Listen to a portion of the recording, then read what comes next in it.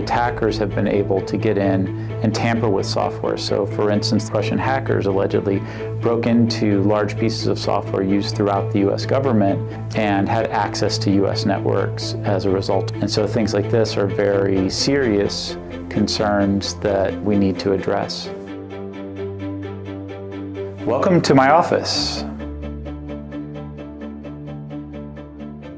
One of the main problems that I'm working on is how to secure what's called the software supply chain. And this is the way that software that developers write turns into programs that we run and rely on. Effectively, there are not very good controls today.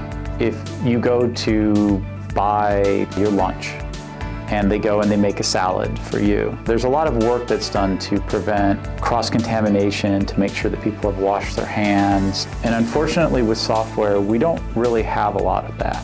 It's been shown that attackers have been able to get in and tamper with software. So for instance, Russian hackers allegedly broke into large pieces of software used throughout the US government and had access to US networks as a result. And so things like this are very serious concerns that we need to address.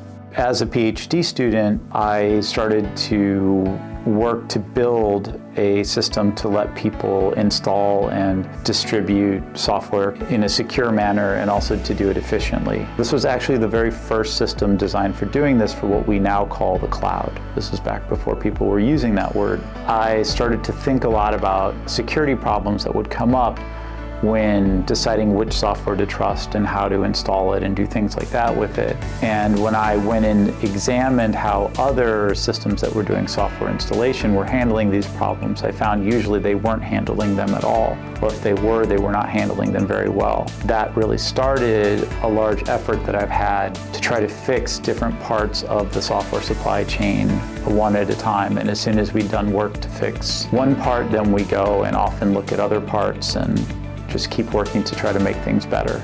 Some of the specific projects that I'm working on, one is the Tough project, which is actually the hoodie that I have on here. And this stands for the Update Framework.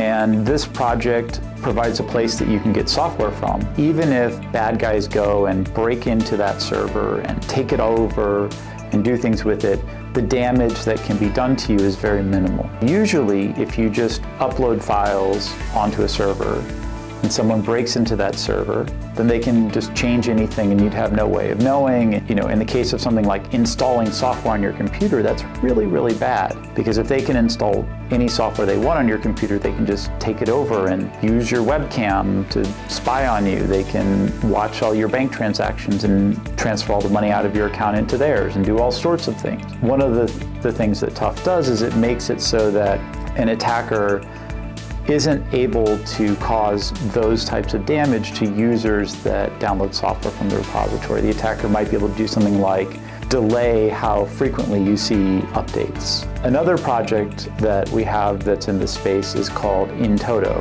And In Toto is Latin for on the whole. And what this does is you take in different libraries from different sources. You might have a documentation team that's translating your documents into Bulgarian and Polish, and you might have the programmers who are writing the code and an art team that's doing the art or whatever.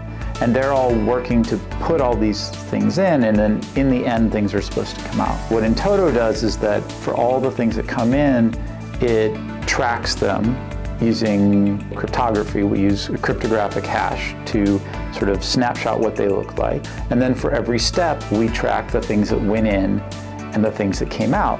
And we basically are able to make sure that everything flowed through your software supply chain in the steps it was supposed to, in the order it was supposed to, that there wasn't any kind of moment where the person who was doing the Bulgarian language translation all of a sudden replaced one of the files that a programmer was supposed to write with something else. One of the places that Tough is used is in Internet of Things devices. Internet of Things very broadly is basically anything that's not a traditional computer. There's a version of Tough that's built on the core tough principles, but has a few little tweaks that we designed for automotive. In fact, outside of automotive, it's also used on millions of other Internet of Things devices, like controls in factories and medical devices and other stuff like this. But it was designed specifically to work for the automakers. And so we've created an open standard, an open, completely free standard that any automaker can use and adopt. And we're very happy that many automakers have adopted at least parts of the standard into their design to help fix issues that existed with the way they were doing updates. And what we really hope is this can provide a baseline for security so that one day I don't have to wake up and read in the news automotive fatalities due to a nation state most likely taking over a bunch of cars, causing them to all accelerate, or the brakes to stop working, or lock people in the cars, or all of those together.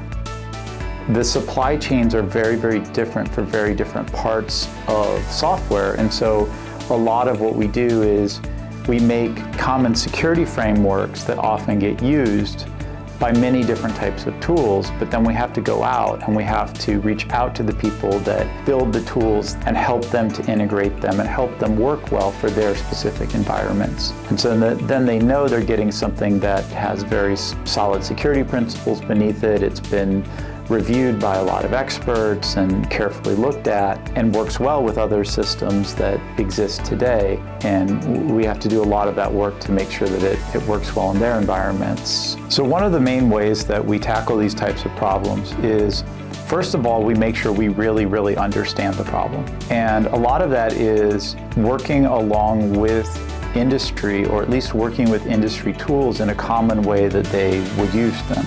So we start from a close relationship with industry, working well with them, and I involve tons and tons of excited students who want to contribute. I love working with students, everything from high school students all the way up through people who are postdocs who've gotten their PhD before and they're here to add to their skill set and do other things like that. Really, anybody can come in and contribute and do what they can. And it's all open source software. It's completely free for anyone to use. We don't charge any of the companies or charge folks who want to use it. Our goal is just to make the world a better place.